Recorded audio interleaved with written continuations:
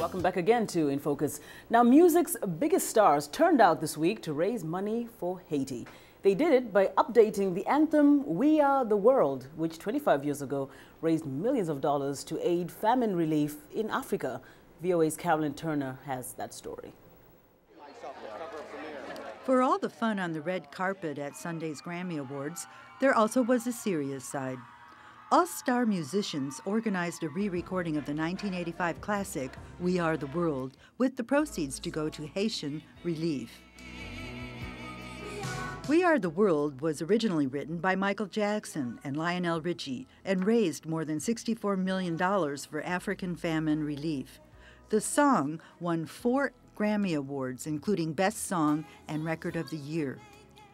Quincy Jones co-produced the original "We Are the World," as well as today's new version.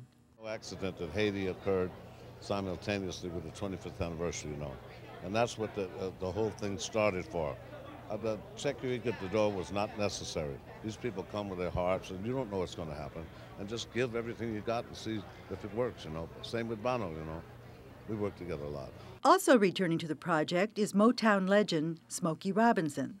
Well, I think that "We Are the World" is such a poignant message, and to have it renewed is a great thing. It's a great thing, so I'm very happy. Also joining in is the legendary guitarist Carlos Santana. I'm very honored.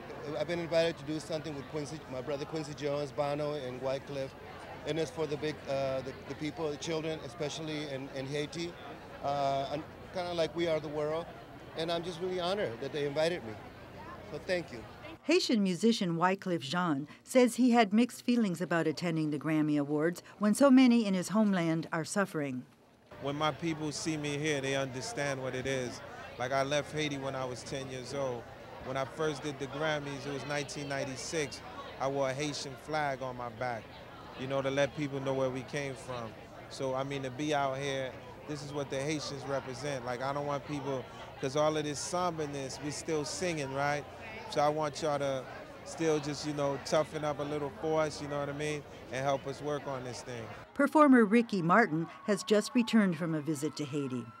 And for the last 6, 7, 8 years, I've been working against human trafficking, especially focusing on the children. And unfortunately, traffickers take advantage of situations like this to go on with their crimes. And I just wanted to see what needed to be done. There's so much that needs to be done, but I created an alliance with Habitat for Humanity, and we're going to start building homes ASAP.